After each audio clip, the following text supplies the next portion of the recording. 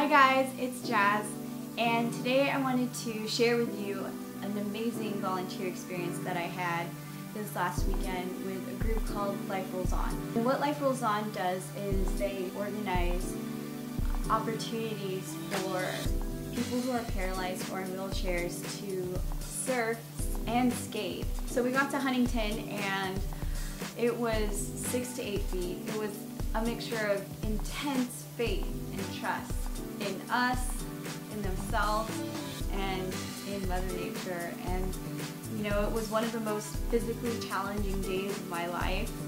I didn't realize how challenging it would be, and because it was so challenging, I really felt like I was able to hit this really beautiful place in my mind where I experienced gratitude on another level I've never experienced before. Just gratitude for life, for my whole body.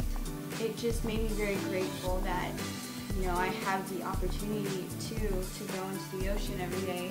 Volunteering with Life Rolls On really gave me a newfound love and just stokage for surfing and volunteering. To be a part of sharing this experience of surfing, something I'm so passionate about, with someone who maybe doesn't get the same opportunity as me, or even someone else who I would be teaching, was beyond words.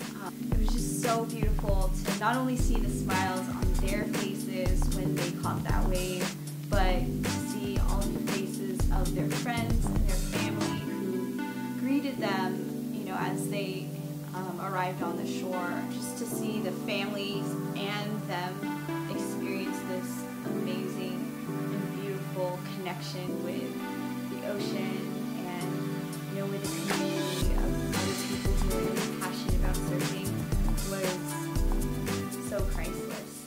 It made me put my whole life into perspective, and it really helped me get through something that I was dealing with this week.